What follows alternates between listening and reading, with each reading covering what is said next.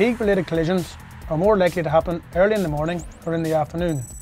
But if you're suffering from a severe lack of sleep, they can happen any time of day, no matter how long or short the journey.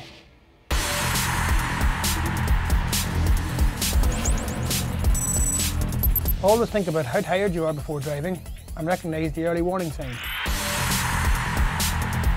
So, the next time you're feeling tired while driving, the only tactic that works is to find a safe place to pull in and drink 2 strong cups of coffee.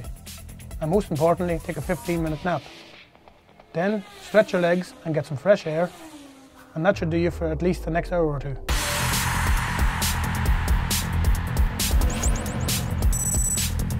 Remember, safe drivers are always winners.